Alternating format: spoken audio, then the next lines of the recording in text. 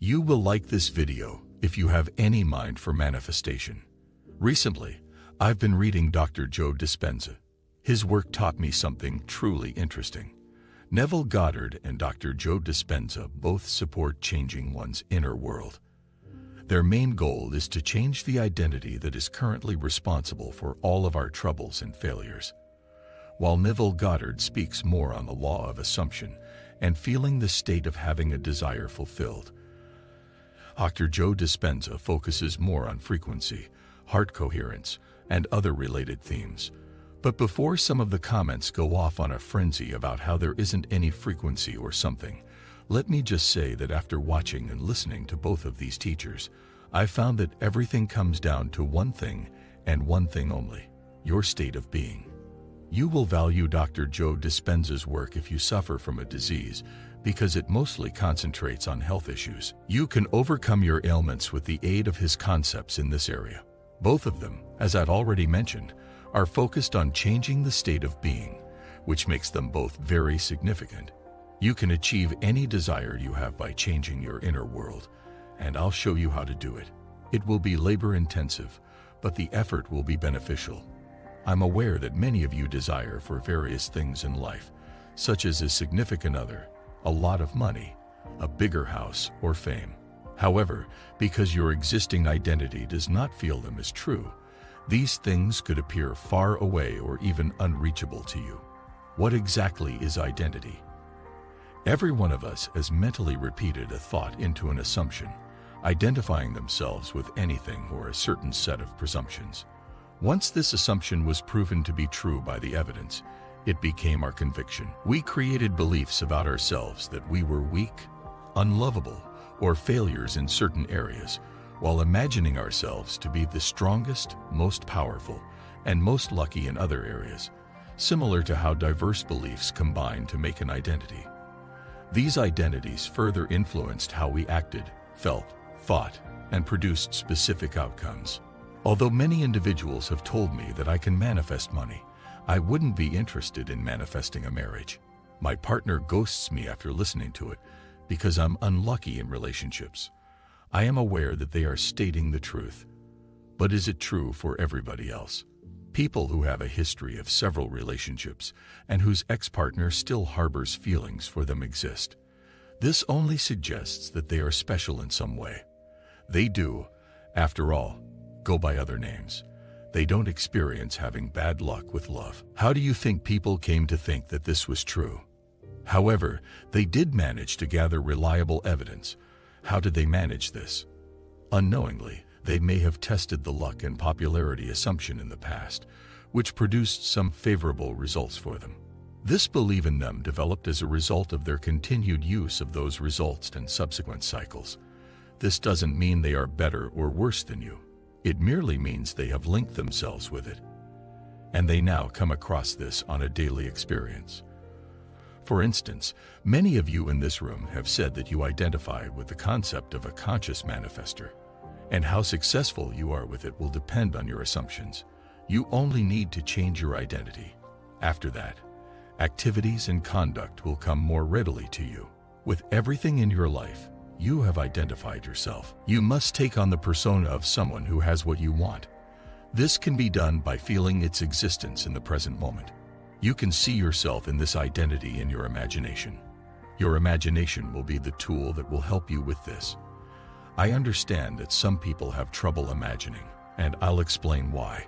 My observations are primarily explained by the fact that they are under the control of their bodies and minds via internal software. Your body and mind are both yours. Despite what some people may think, you are not your body or mind. You are in charge of using these things. Many of you mistakenly believe that your mind is who you are when in identity. You are not your mind.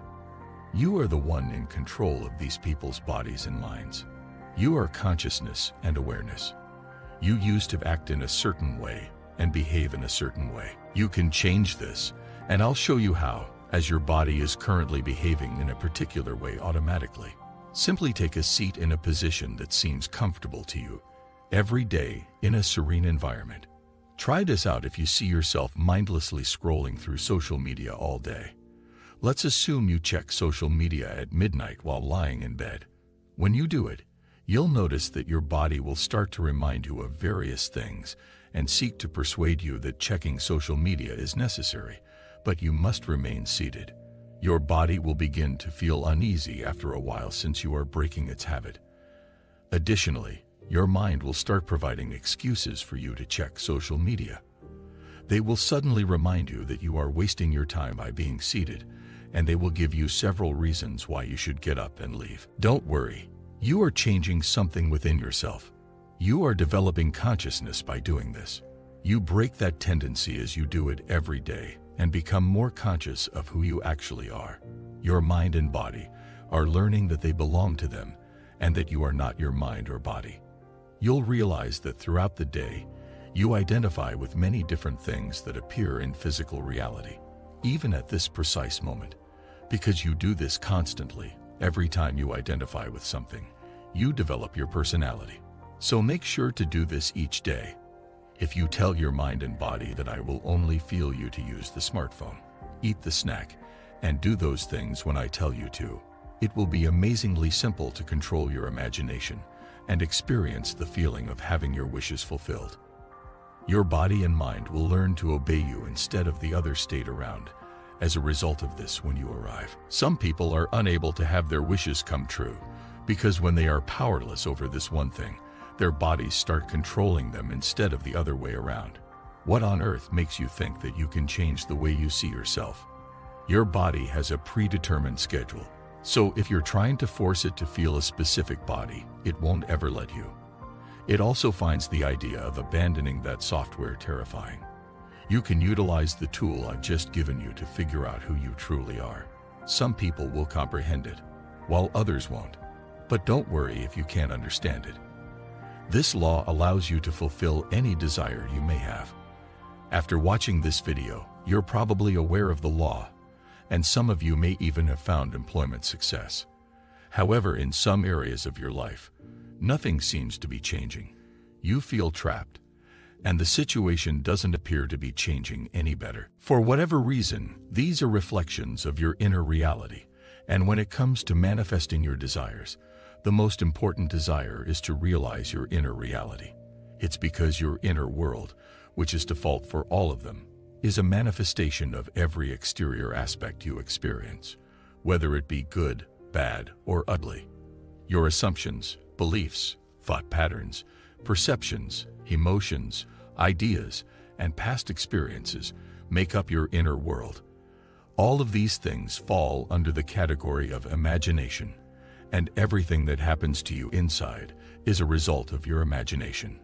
The ideas you are feeling, the pictures in your head, and the emotions you are experiencing are all imaginary. These fake acts result in your external experience and external situations. It may be clear by this point that your internal reality is a reflection of what is going on inside of you. Even after hearing a lot, you still decide to assign blame, blaming yourself as well as others, while also internalizing criticism. Even though you are aware that holding onto these emotions is undesirable, you frequently do it. In any case, you complied with my requirements at the start of this video, and you are now watching it.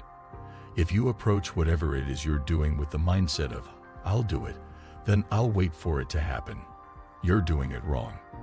You are imagining it incorrectly if you picture yourself driving the car and then wait for it to actually happen in your external reality. Yes, you are doing improperly if you confirm that a certain person is speaking to you via text before affirming the message. When you are still awaiting money, it is untrue to claim to be wealthy. Although disturbing, it is also true. As Neville Goddard continuously urged you to do, picture yourself in the state of a wish that has been fulfilled, which signifies that whatever you desire has already happened. But many of you still behave in a negative manner. You think it will happen eventually if I employ this strategy. My little one, this is improper. To truly experience something at the time is the greatest way to imagine it. You experience certain emotions when you close your eyes and have the most passionate conversation with a certain person, because when you imagine something from the perspective of experiencing it, it becomes real for you.